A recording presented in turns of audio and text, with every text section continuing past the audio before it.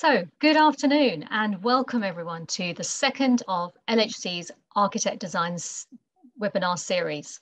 My name is Shona Snow. If we haven't met before, I am the Head of Procurement for London and South East region, and I'm part of an amazing team made up of client support managers, technical support and research support officers based out of our Uxbridge office. LHC is a .gov and a provider of public sector frameworks specialising in the construction arena. So this webinar is all about showcasing the talent on our Architect and Design Services framework. And you might have heard of the award-winning ADS framework, award-winning and also shortlisted for a further 2 awards, including the LGC Awards. So this is all due to the innovative approach we took in procuring the framework specifically to tap into new and emerging talent. We wanted a range of diverse architects who represent the diversity of our London communities to support our clients in achieving new and inclusive design for public buildings and spaces that are fit for purpose, given the current challenges that we face. So without further ado, I'm going to hand over to our host for this afternoon, Sam Whiting, our Technical Officer and ADS Lead. Thanks, Shona. Good afternoon, everyone. Thanks for making it today's webinar. As Shona mentioned, we're showcasing some of the works by our architects on our commercial, industrial and conservation heritage lot today, which is lot 4 and 5. In our last webinar, we showcased some of our architects on public realm and conservation heritage lots, who gave some very inspiring presentations on their work. So I'm very much looking forward to seeing what I'm sure will be some exceptional presentations from the architects today. Just as a quick introduction to myself, I come from an architecture background, studying and working in practice before joining LHC and having the privilege on working on the ADS framework.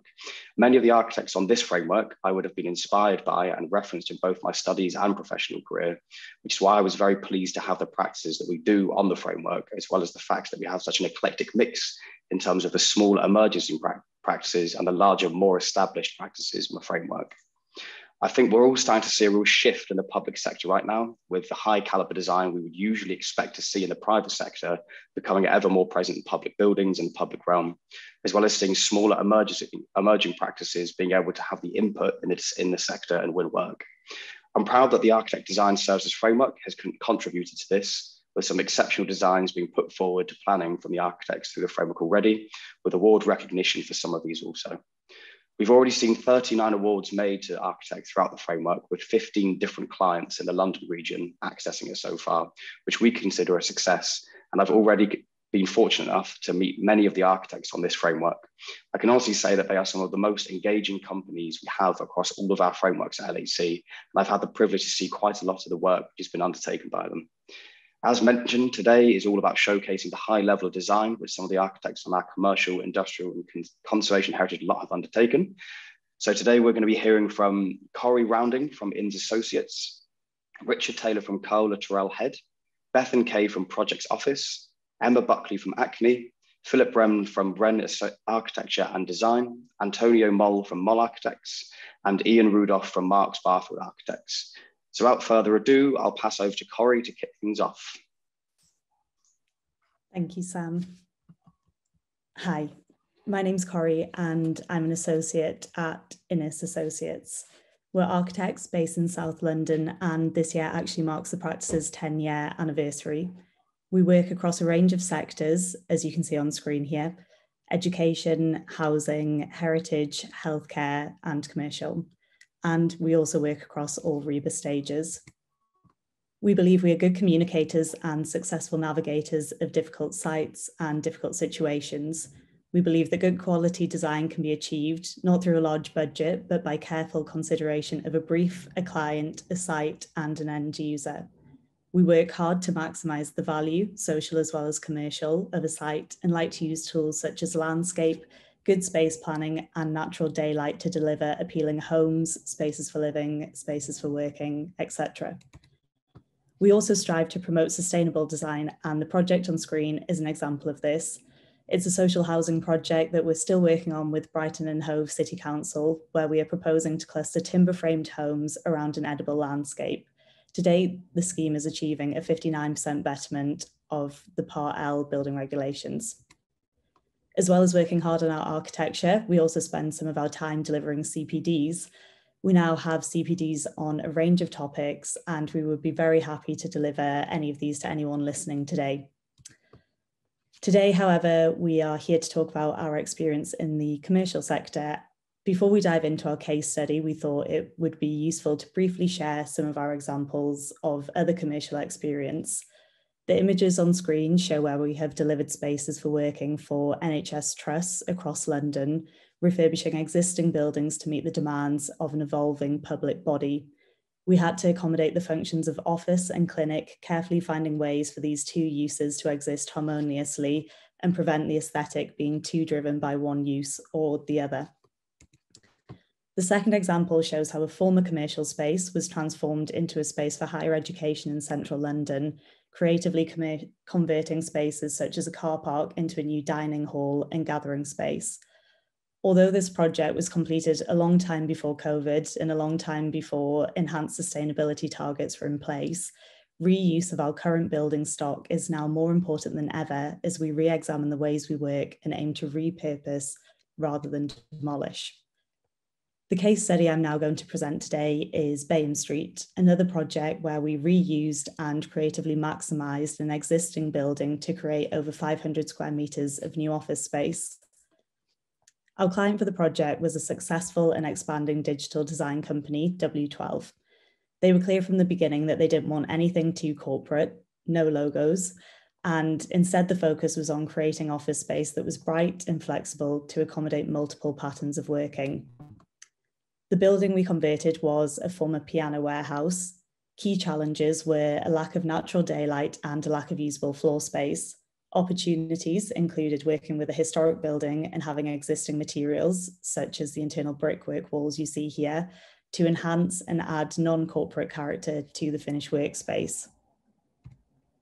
The site was located in Camden in a conservation area and was surrounded by multiple neighbours. We therefore had strict rules on the expansion and treatment of the building's external envelope. We had to be careful to maintain existing views and rights to light. The required office space was created through conversion and enlargement, as well as maintaining as much of the existing building as possible. Formation of a new basement and insertion of a new mezzanine more than doubled the available floor space. A new roof construction to the rear of the property introduced daylight and ventilation into a constrained site, and glass portions to floors ensured natural lighting for the windowless spaces deeper in the plan. Thoughtful positioning and configuration of staircases and fire curtains kept the internal space as open as possible, as did clustering of service spaces around a single stair core. Different floor plan layouts were tested and shared with our client to ensure the final design would meet their needs for flexible working. The project involved a lot of digging. However, to minimise digging, we worked hard to minimise floor build-ups and drew lots of details testing how this could work. In line with our aim to maximise available space and the client's aesthetic preferences, we expressed raw materials and avoided encasement of services or structure where possible. With services on show, it was important that they were carefully coordinated and aligned with the rest of our aesthetic. We spent a lot of time carrying out material tests and discussing these with our client to ensure that the finished building would be a bright, robust working space with the character of the historic building still visible. We hope you agree that this is something we achieved. The image on the left shows one of the lower level office spaces still flooded with natural daylight, and the image on the right shows where carefully hidden fire curtains allowed for flexible, open working space. Alongside the new spaces, the historic part of the building was completely refurbished and heritage features celebrated with new additions such as mechanical ventilation, carefully coordinated to create characterful, comfortable spaces to work. We maintain the same approach for the treatment of the building elevations, where a light touch intervention transformed the approach at street level. We created a more welcoming proposition while respecting the aesthetic of the conservation area. We also took care to ensure the neighbours didn't lose out by improving their view and the biodiversity of the local area with a planted green roof. When revisiting the site after completion, we have been pleased to visit a workplace filled with natural light, facilitating a variety of working patterns. We believe that as spaces where many of us spend the majority of our day, offices should be designed to be comfortable and aspirational spaces. Thank you. Thanks for that, Corrie, and thanks for that interesting presentation as well. Just want to say congratulations on the practice 10-year anniversary, and yeah, Byam Street case study as well. There's very, very intelligent response to the lack of natural daylight in the floor space as well. So that was really great to see. Thanks for that. We'll just be passing over now to Richard Taylor from Tourelle Head. Thanks, Sam. Just going to do my screen sharing. Hopefully that's all working. So hi, yeah, my name's Richard Taylor. I'm an associate at Tourelle Head Architecture. You can call us CLTH if that's a bit easier to say. And we're on the Heritage Conservation lot for LHC. But we also work extensively in education, housing, healthcare, master planning, arts, public, anything you want us to really. So today I'm going to be talking about this building, which is Hornsey Library. This is located in Haringey and it's a Grade 2 listed building. So importantly, we're looking at preserving, restoring, upgrading the building, but also more importantly about upgrading the library for the people that it serves, providing an improved library environment, one that's sort of suitable for the 21st century, responding to the needs of the community. We have a manifesto at CLTH, which frames our approach. We engage with our clients and communities. We embrace the constraints of a project to form our designs. We adopt passive, sustainable design. We design details that frame social moments and work closely as well with contractors on site. Hornsey Library was built in 1965, actually by some local architects. And here you can see the opening by Princess Alexandra. I think as well, here you can see that libraries have changed a lot since 1965. In the foreground, you've got some card indexes, which are obviously not used anymore, much more digital services, and that was a big part of this brief. The library itself opened to much acclaim. There's a great note in the Library Association record, which praises the close cooperation at all stages between a librarian who believes his job is to get books to readers and an architect who can appreciate the complexities of that simple sounding demand. So we're really keen to engage the librarians throughout. This is sort of shows a bit of the context, because the library really sits at a wider civic campus at the heart of Hornsey. Library here and located next to it, we actually have the Grade 2 star listed Hornsey Town Hall. Interestingly, the library was almost the last hurrah for what was the then borough of Hornsey before it was amalgamated into Haringey, basically splashing their cash in a fancy new library. A few photos here of the existing.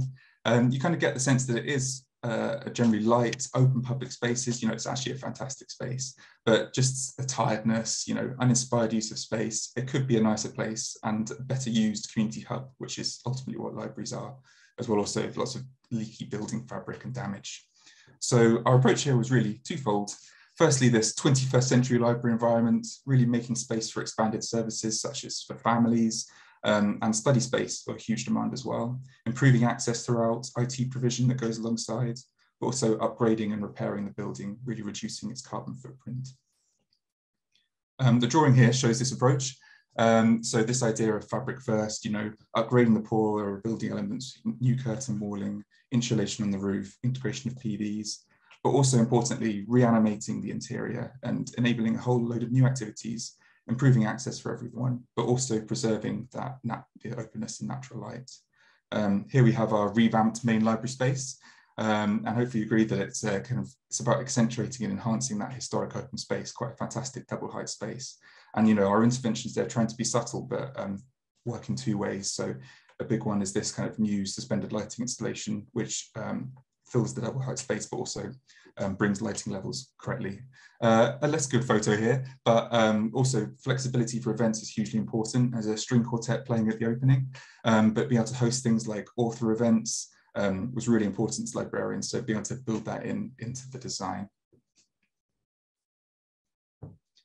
Also, though, not forgetting just the simple pleasure of reading in a beautiful space, thinking about our social detail manifesto point here, you know, the light, the comfort that you have, but also this kind of idea that libraries are louder places now, somewhere you can kind of watch activities happen, feel part of the community, but always having somewhere to go for quiet.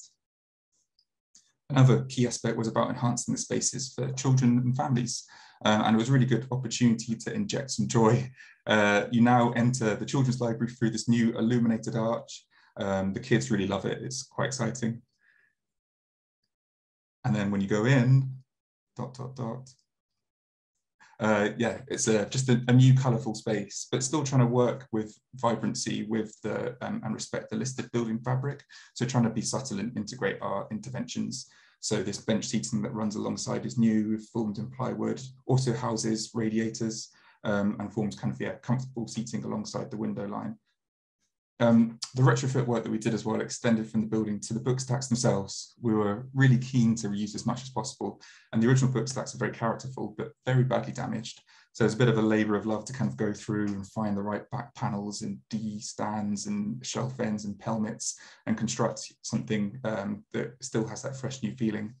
A couple of spaces I don't have a photo of, but one that we're really pleased with is this new extension to the children's library, which actually forms an immersive space. The whole projectors and blinds drop all the way down, and you have floor to ceiling projections on the floor as well to kind of make a space which works as a reading room and can also do double function.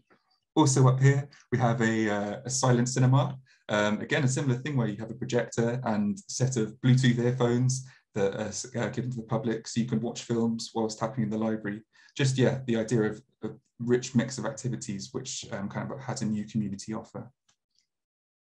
Importantly as well, in sustainability, we worked really hard to improve this. The curtain walling was replaced with a new high efficiency system, which was a real challenge in a listed building, but we worked really hard with the curtain walling manufacturer to do so.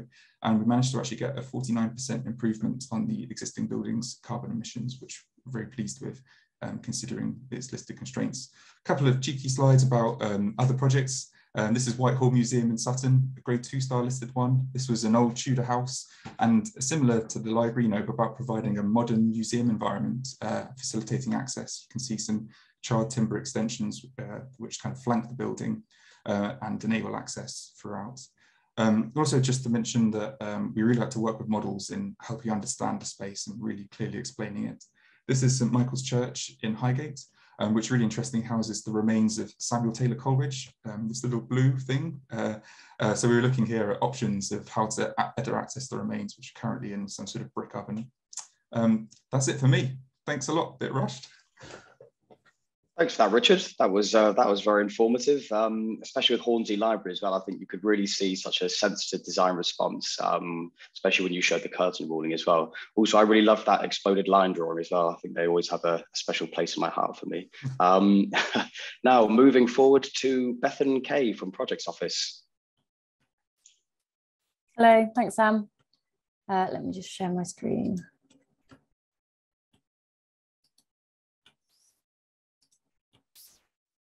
Okay, hopefully that's working. So hello, I'm Bethan Kay, co-founder of Projects Office. We're a growing young practice based in Dalston, and we've got a body of work in the commercial, hospitality, and also community sectors. At the top left there, you see some of our work around design for good mental health, and that's CANS unit for the NHS in Edinburgh. The first project I'm going to talk about today is Ealing Works, which was a proposal for a co-working space and artist studios in St James's House, which you can see here, which is at the western end of Ealing Broadway. And we were appointed by Ealing Council following an invited competition to work on the scheme. The building itself was owned by the Housing Association Catalyst, who as part of their social housing agenda had offered the building to be used rent-free for a period of up to 5 years. And the development of the project was part funded by a GLA grant and Ealing Council. And as you can see, the space itself was fairly low value office space in need of some modernisation. Prior to our involvement in the project, the dialogue with potential users had already been going on for over 3 years. And there was this growing sense from the community of disillusionment and consultation fatigue. So to address this, we kicked off the next phase with some manifesto workshops to establish a co-created document to encapsulate the aims of the project. And this tried to go beyond just the normal physical requirements of the space to really get to the ethos that was at the heart of the hub. The space itself needed to appeal to a diverse range of users, from recent graduates to micro businesses, artists and makers. And to try and make sure that we were speaking to as broad a range of potential users as possible, including those that might not normally attend consultation events, might be intimidated or frustrated by them, we set up a series of free-to-attend workshops delivered by industry professionals. And these were a great opportunity to collect more data, but also to expand the network of potential users.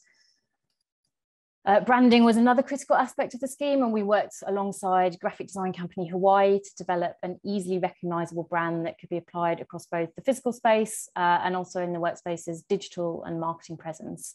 And here you can see a logo that was developed along with a lexicon of shapes that formed part of that brand identity. And then below, you can see that applied to the development of some website slides, and to the right, a series of window vinyls that were proposed to identify the space in the street.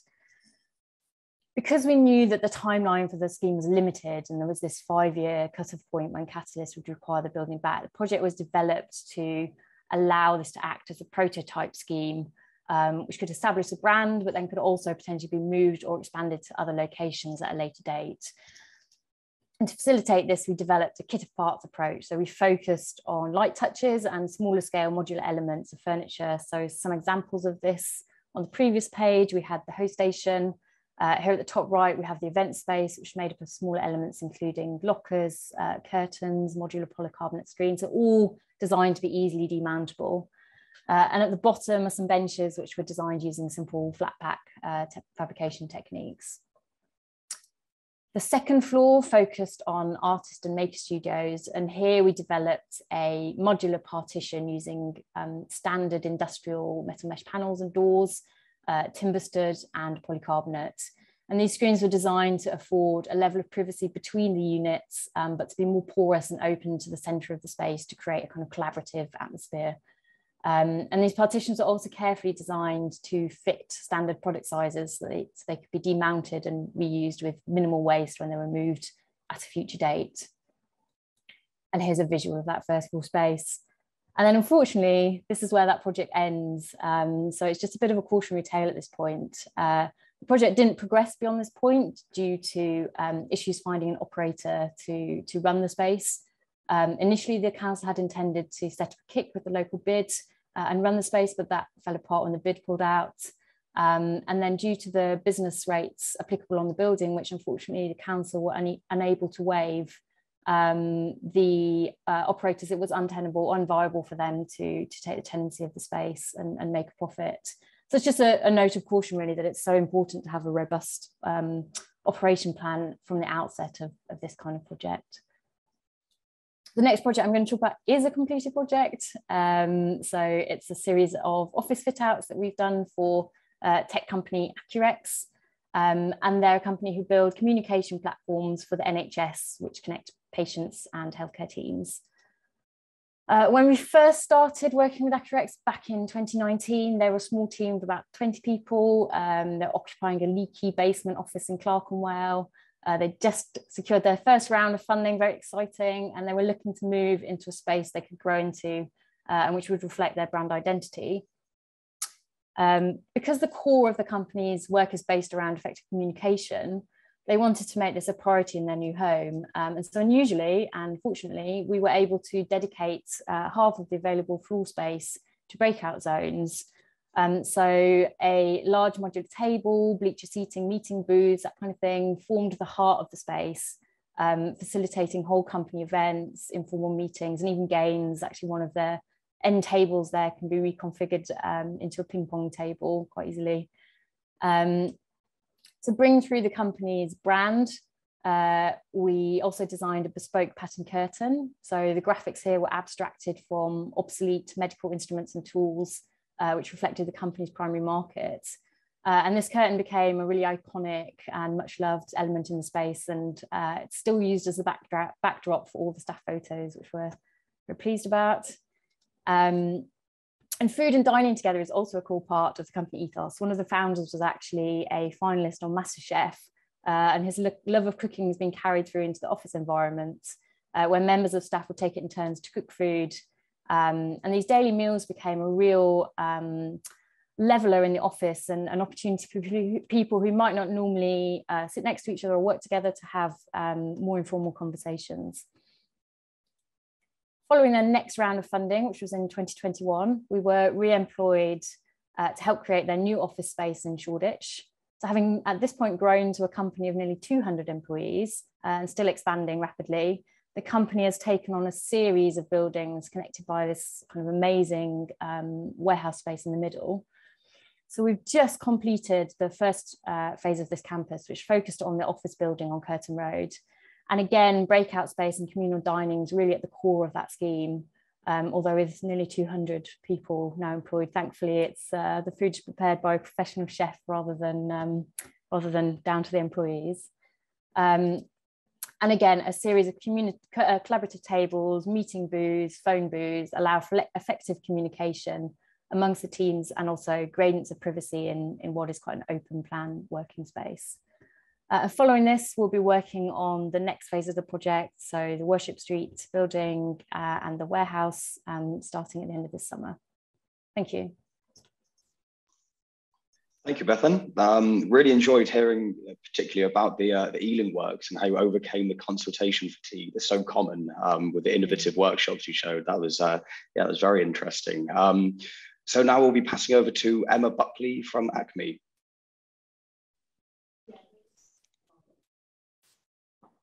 Thank you, Sam. I'll just start sharing my screen and we'll get started.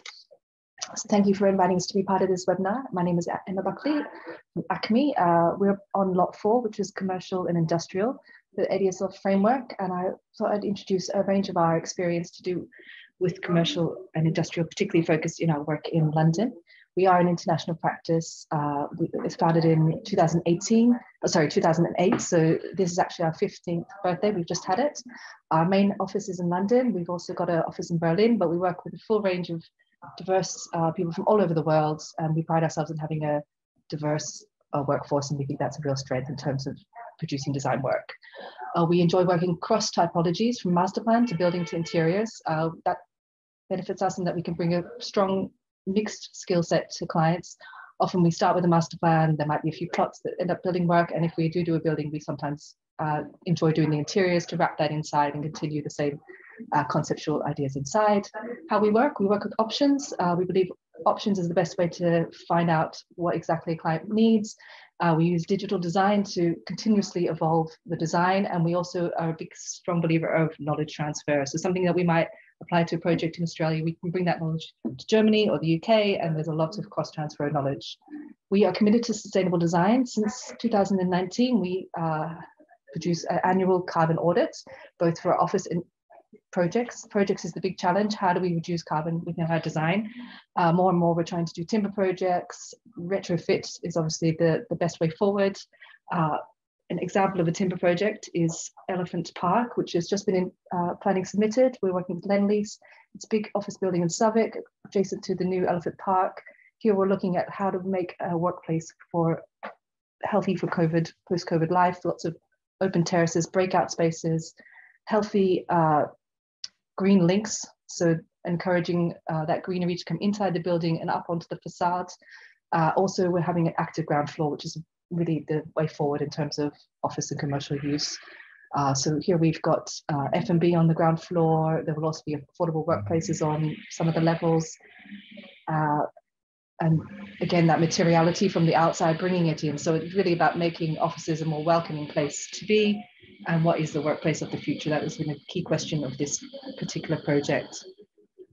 And it's been a pleasure to work with Lendlease on this one, who are really pushing forward the carbon agenda and bringing sustainable buildings to London. Another plot is in Brent Cross, a little bit further north London. We're working with Argent Related on a large scale office building here. Again, it's mixed use on the ground floor with a food and beverage focus. So this is quite an interesting building in that we're looking at what can we do for timber construction in London, really trying to push the limits, because that is the big way forward in terms of sustainable design. And we have a client who's very much committed to that. So we're working in collaboration with our full multidisciplinary team of specialists to see what's possible there and pushing the agenda. Also bringing that timber materiality into the building, open cores, big part of our design strategy for internal office spaces, to allow cross conversations, just to make it a more welcoming place to work.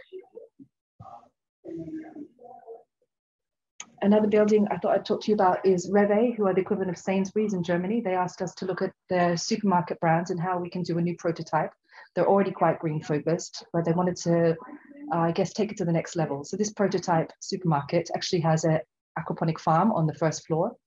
And we've been working with them since 2016 to devise a new identity for their brand. This timber modular structure became the way forward. The exciting thing about this design is that can be used in any type of typology. It can be configured modular, quite very fast construction periods, and it's quite affordable to erect. So this is the first prototype in Wiesbaden, which is very well received. It's opened last year, and what's special about this supermarket is they're focused on local produce. So as well as the aquaponic farm growing basil on the first floor, there's also a local produce within the supermarket. Another timber building that we built back in London that opened last year is Stratford Pavilion. This is above a DLR train, and that's why the challenge of the weight and using timber. Actually, timber got into the conversation because of the weight constraints, but obviously it's also got huge environmental benefits, and it also allowed us to have a minimum fit out interior because the timber is celebrated both inside and outside the building, and we found that this has been really well received. It's currently up for quite a lot of awards, including Low Carbon Building of the Year with Construction News for 2022. Nearby in London, Aldgate, we're working on a complex site, which we've been working sort of for the last 10 years or so. 3 buildings. The middle building is a hotel, which has just been opened. On the left is a residential building, and on the right is an office block. So it's been an interesting area to work. There's a lot of complex transport issues such as the tube, but also a bus line that's going through the site. This was an existing office building, which we transformed into a hotel. On the yellow, you can see the new build elements. And we also wrapped the facade of the existing building in one unified new facade to give it a new identity. And for this building, we also did the interior work. So we're celebrating the elements of the existing building, but also bringing in hints of the history of Aldgate in terms of materiality into the interior spaces too. And that opened just very late last year. And 60 Aldgate is the adjacent office building, which we have just got planning granted for. This building, again, made us look at how workplaces will be in the future and what's the best way forward. And again, we're having the theme of open terraces on the upper floors, active ground floor. It's a complex site, so we're dealing with transport and the underground underneath. Thank you very much. Thank you for that, Emma. That was very good, and congratulations on ACME's 15th anniversary as well. That's 2 in 1 webinar. I think Elephant Park and Stratford Pavilion really stood out to me as well. These unconventional forms that celebrate the materiality of the design, but they still manage to work with the site as well. I love designs like that. Okay, we're now going over to Philip Wren from Wren Architecture and Design. Yes, good afternoon, everybody. And thanks for inviting me to take part in this presentation. I'm Philip Wren. Wren Architecture and Design is our company. We were founded in 2009. The directors have over 30 years experience of essentially what we now call retrofit, used to be called rehabilitation or refurbishment. And we specialize in rethinking the high street and rethinking the buildings that were built for the high street in the late 20th century that are now nearing the end of their useful life. And retrofit is very much part of our approach, not only because of its obvious advantages in terms of carbon footprint, but also because existing buildings form part of the fabric of the social fabric of the town centre. And often removing them does more damage than it does good. And also it's a lot quicker to deliver. So the building you see in the background there is actually Marketplace Bolton, which was an existing market hall. That had been converted into a shopping centre in the early noughties. We opened up some vaults in the basement. The building's grade 2 listed 1851. So we work closely with our conservation specialists in developing this. But today I'm going to talk to you about well, the story is really about a company with a vision very much related to regeneration of town centres. The building's in Catford. It's called Catford Mews, and it's located in the Catford Shopping Centre in Lewisham. It was classic 1960s, 1970s urban precinct that has now become very much run down, dominated by value retail, a lot of vacancies, and a lot of social problems associated with it. Our client is a client called the Really Local Group, and this is actually the first building and the first project that we did with them. Their vision is very much of bringing social behaviour, social uses back into the town centre.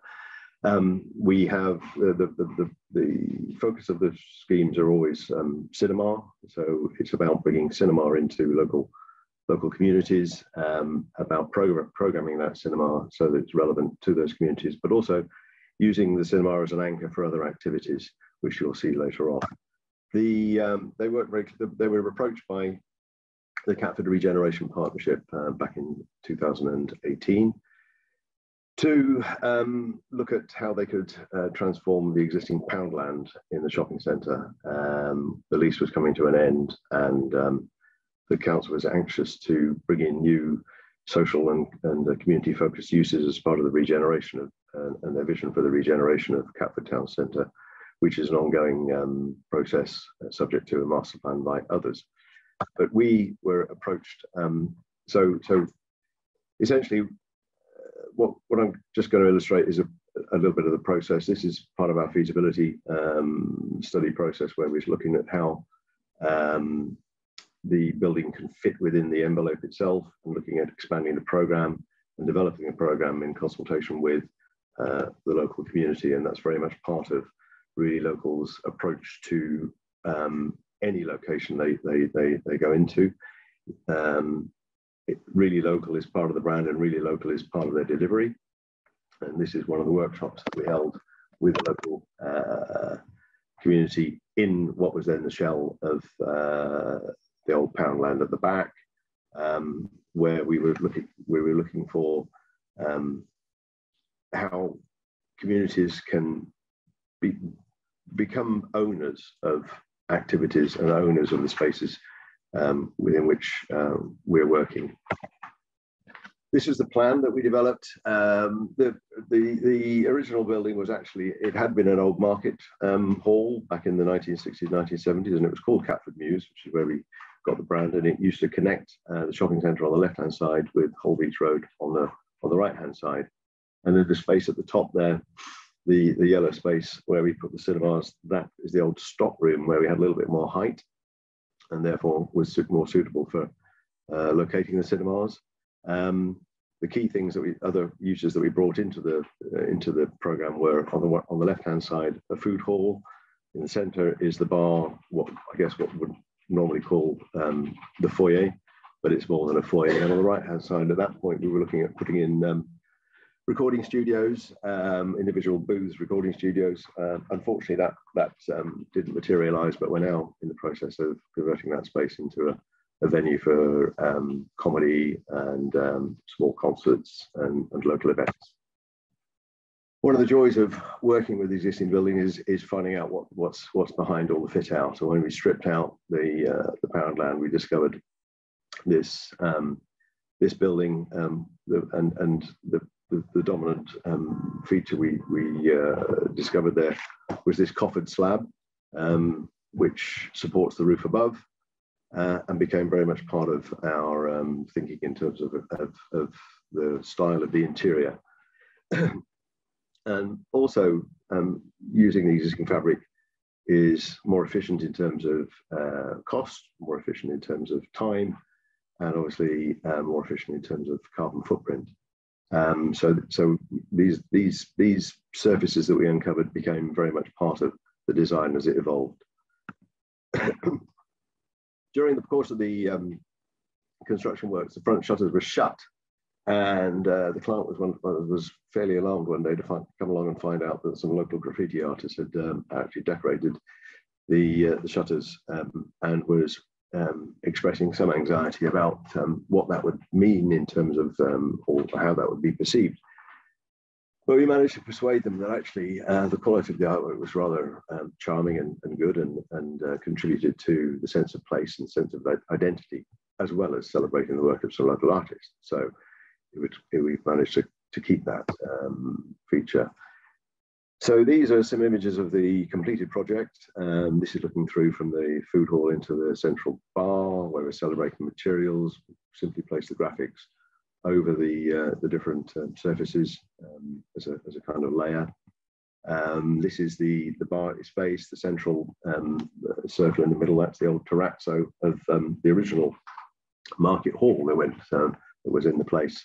And then we've opened up the windows in the background there to bring daylight into the space. Exposed services, very much part of the character of the building, as well as being a cost-effective way of delivering those. And then the cinemas themselves, here you can see this is screen one. You can see the coffered slab above, which we managed to retain.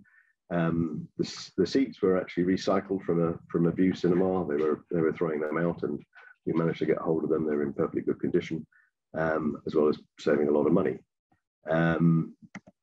This is an image of the bar. This was actually the opening evening, where we had local DJs coming along and a local rap artist. But it's very much, these are the kind of events that they host in the bar in the evening. So you can come out of the cinema into a completely different experience, but at least it gives you something other than the high street simply to walk out. People hang around, talk about the films. This is the food hall. 4 kiosks were created to host local cooks, local chefs. This is very much part of the identity of the space. These open at around about 12 o'clock in the 12 midday and close in the evening. The coffee is very much part of the offer as well. This opens at 8 o'clock in the morning. So the venue is actually open from 8 o'clock in the morning through till gone midnight.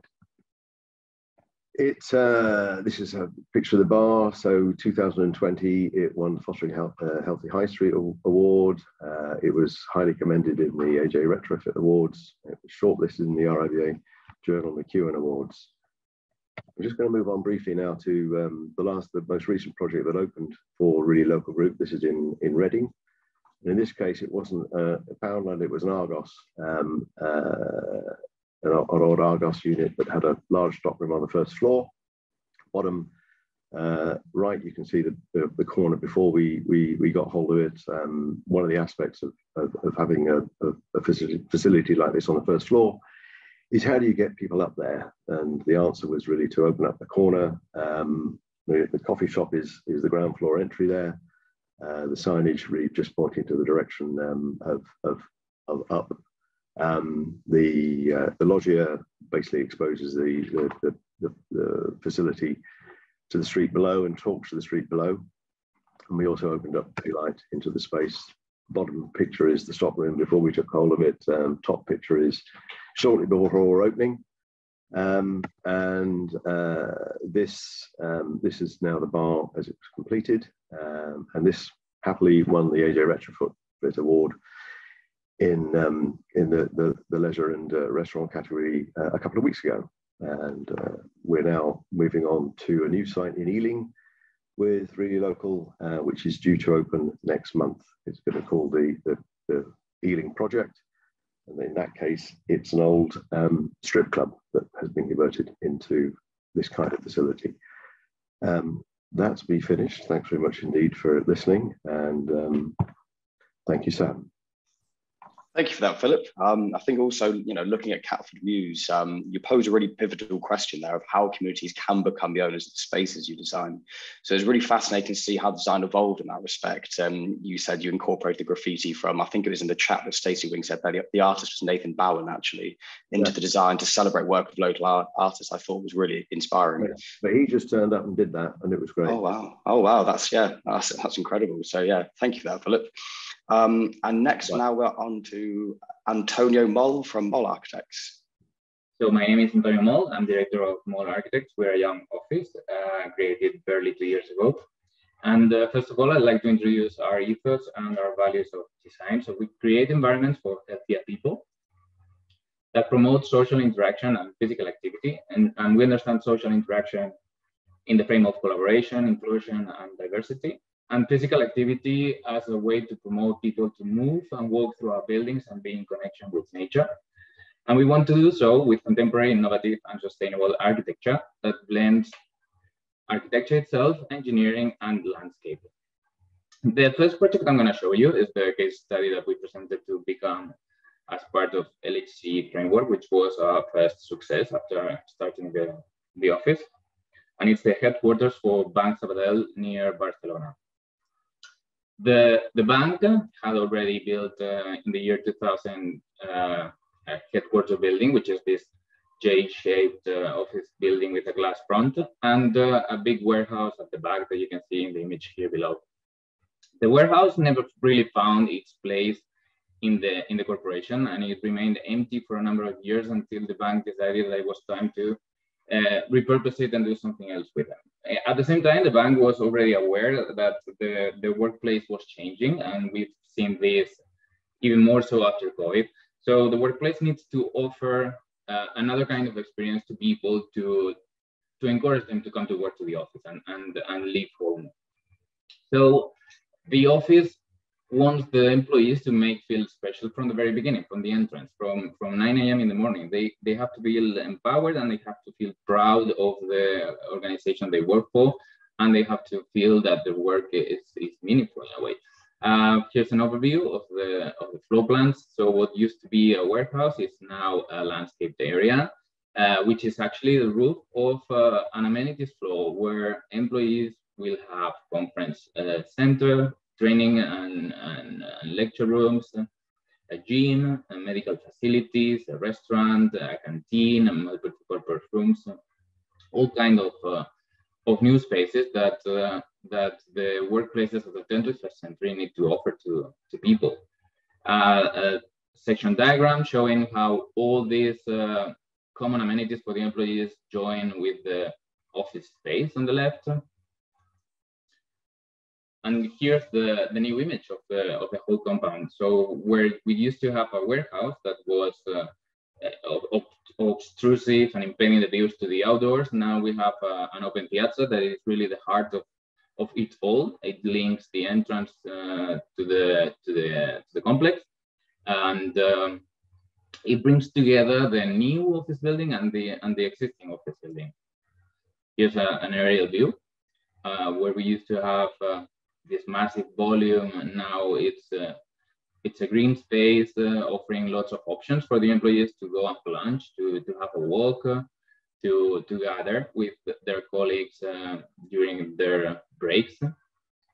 It has some slots to bring down the light to the amenities floors, and a little bit of a comparison here, no? So what used to be a narrow space constrained in between walls, now we've created an open space to make the employees have long views. They can look to the horizon, they can see all the greenery, the light comes through. It's a completely different space. Huh? So the bridges that used to link the office space with the warehouse now are the gates to nature, are the gates to the new garden space. And inside it's all about making people feel welcome and feel warm, because the new workspace is really our second home. And the choice of materials enhance these feelings. No? So light woods, bright interiors, so light can bounce in all the surfaces, and the ambience and the atmosphere created is light and airy and it's healthy. And some of the images of the new amenities for the employees, the conference center with natural light from the roof above, or the canteen space where all people can gather and comment the latest news in the world or the latest achievements at work, and everything connected, connecting existing and new through glass panes, bringing the green to the very bottom of the floor plan. And this is the facade. The building was designed and built during the recession time, so we needed to find clever ways to give a special look to the building with little means. So the aluminum expanded mesh placed in a zigzagging shape was trusted to do that. And before I finish, I want to talk very briefly about 22 Bishopsgate, which is the project I spent personally 4 years before starting Moll Architects, and highlighting the best giveaways of the project to the City of London. No? From the very beginning, we were asked to reuse as much of the previous project, as much of the basement and the foundations of the previous project as possible, to reduce the carbon footprint, to reduce construction times, to reduce cost. And again, it's all about offering a new kind of workplace that offers more than desks and production space. So what we were placing under a green roof in the Bank Sabadell headquarters now becomes a city in the sky, what we call the urban village. So being gallery, restaurant, cafes, spas, business center, all these new uses were placed at the intermediate levels for the employees to use. The floor plans have to change in some way. So we need to divert from the rows of desks that remind us to the production lines of the Industrial Revolution, and our working spaces need to be geared towards different kind of layouts that promote people to be able to meet, to discuss, to make people find joy in coming to work and coming to the office, fostering exchange of ideas and collaboration. And ultimately, it's not only for the employees of these buildings that we need to cater for. In 22 Bishopsgate, we from the very beginning, we wanted to offer something else to the city as well. So the lobby was planned as a public lobby where everyone can come in and observe art, works of art. And this is a space where art will change over time. Every 5 to 6 months, the exhibition will change and everyone can walk through and have a look at it. And at the top floors of the building will place, there's a viewing gallery. So visitors to London will be able to go up and enjoy views of this kind. And that's all from my side. Many thanks.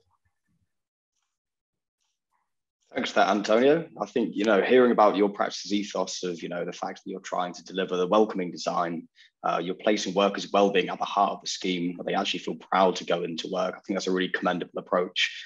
And you can see evidence of that in all of your design as well. I mean, especially with the high resolution of design and the lobbies and the exterior spaces as well. So thanks for that, Antonio.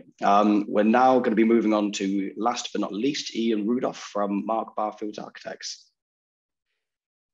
Hello, hopefully everyone can see my screen. I'm Ian Rudolph, Director of Marks Barfield Architects. We're a practice that's been going for 32 years. I've been with the practice for 14 of those years.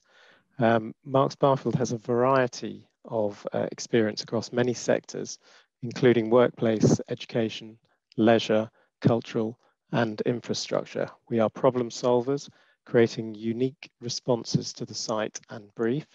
We were shortlisted recently for the Sterling Prize in 2021 for the new Cambridge Mosque, a low carbon timber frame building. We're on lot 4 and 7 for the ADS framework. Today, I will talk about 2 different commercial sector projects. 82 Baker Street, retain and remodel. The client was the Lazari Investments, with an incumbent tenant ready to renew the lease. We achieved planning in the City of Westminster for an increase in office space to create 75,000 square foot an office roof terrace plus a private mews house. The tenant wanted to stop working in silos, have space that is well connected, social and healthy. Two existing 1908 and 1930s buildings were substantially remodeled while keeping shops on the ground floor open for business during the 18 months construction. You can see the shops in the image. Restoring buildings to their formal glory, a good advocate on how to respond to the climate emergency and answer the question, why build new?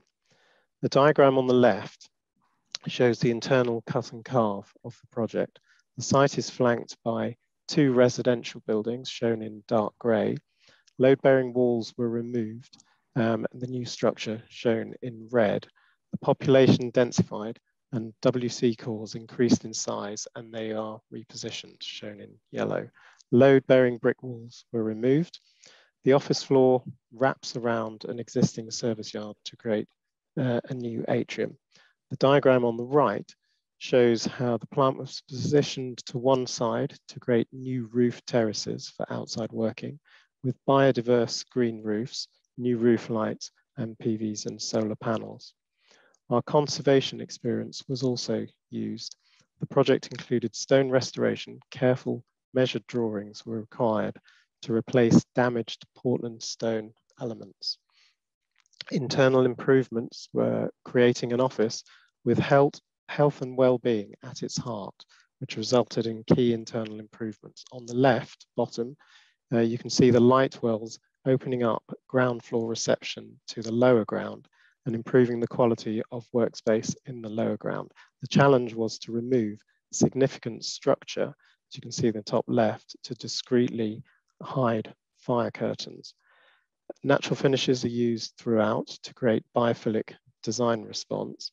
And on the right, you can see that quirky existing floor levels, the black and white is the existing,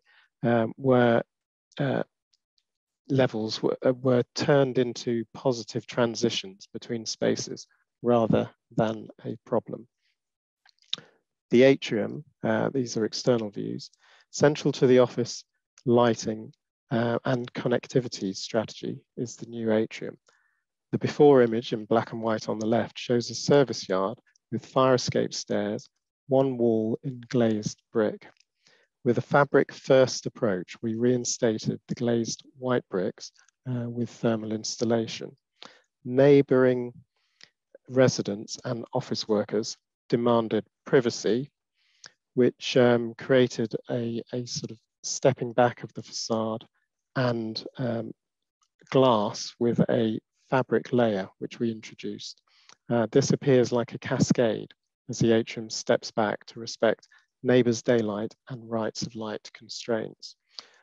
Below the atrium is a new cycle park at the base of the courtyard, and the BIM modelling allowed detailed coordination of all drainage, lighting, steel and glass connections during technical design. Inside, the atrium creates a light well and glass stair connects the floors, allowing chance social interaction. Solar shading is integrated with the interstitial pleated fabric within the glass, a nod perhaps to the landlord's rag trade history. We devise low maintenance, passive solar shading and privacy solutions without affecting daylight. Workshops and sample review process and the mock-ups are essential in the technical design stages and construction. An example is shown here of how the client, contractor and us as the architects work together closely, choosing the density of the fabric, the crimped fabric within the glass. Software shading analysis happened in parallel with our environmental engineers. Gaining planning approval for a roof terrace, despite being surrounded by residential buildings, was possible by introducing a biodiverse perimeter zone at the roof edge. Rationalizing roof lights, improving insulation, helped to create more space for outside working and a social zone important for the occupier. Finally, originally built as Marks and Spencer HQ in 1908, hardly a noticeable impression is visible on the outside while renovating, restoring and reusing the two existing buildings. The way forward, perhaps, when responding to the climate emergency. I'm now going to talk about the final project, the Lantern, New and Reuse. This project is currently on site under construction. It was our next project with the same client, Lazari Investments in Euston. It wasn't possible to reuse the entire structure while developing more commercial space. However, we reused foundations, the basement and the ground floor slab. 33% of the existing 1960s office concrete structure was retained, saving 6 months on the construction program.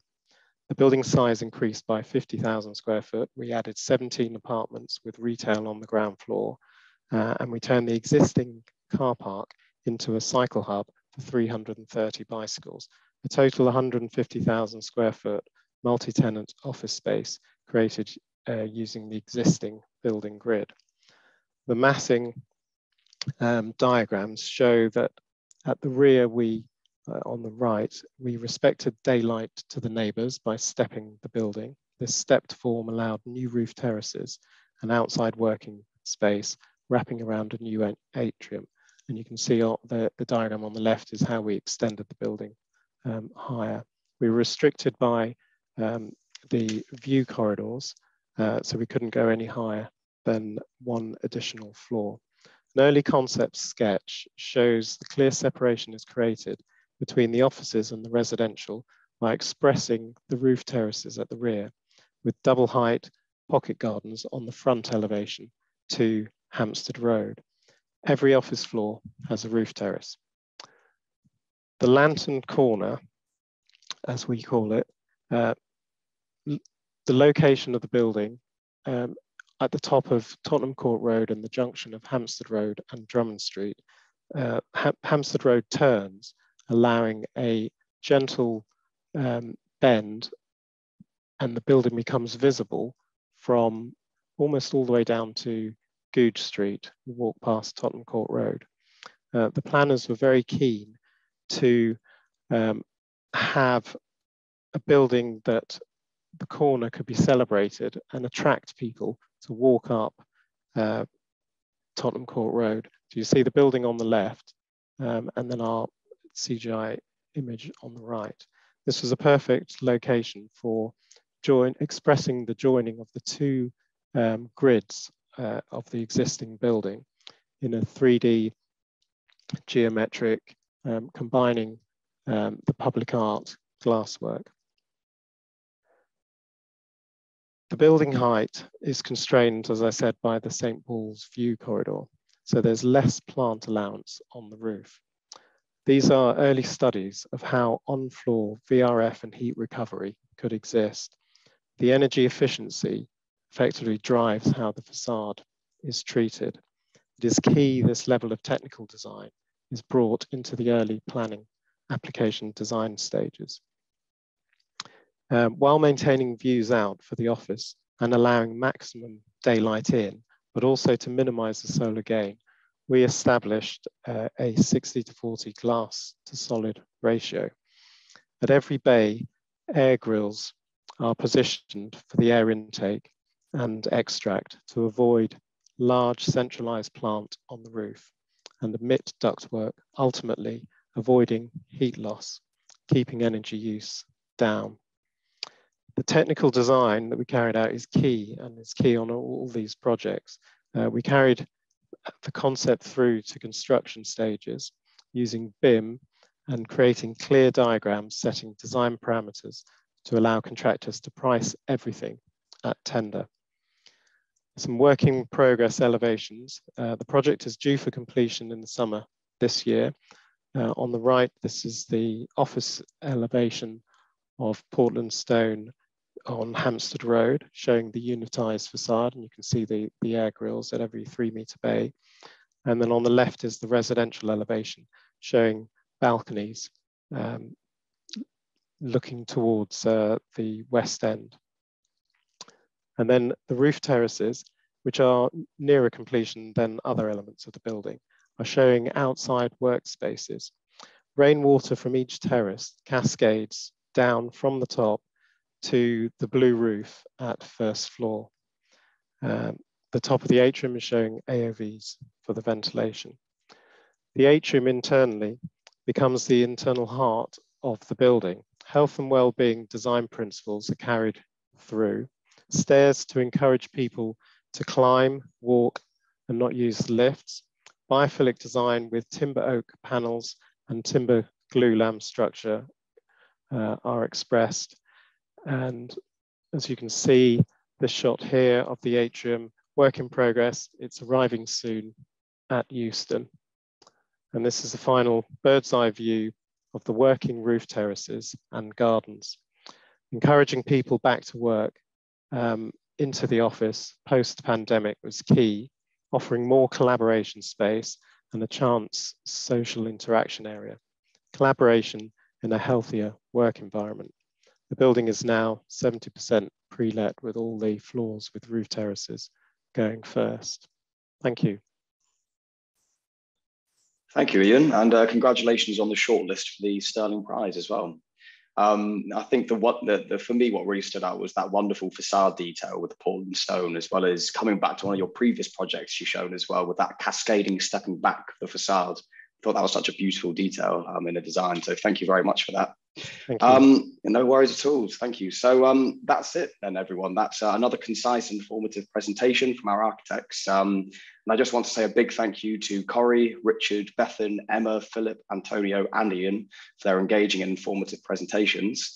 I hope you enjoyed them as much as I did. And just to reiterate, what you just saw were presentations from the architects on the commercial, industrial, and conservation heritage lot on our Architects Design Services Framework.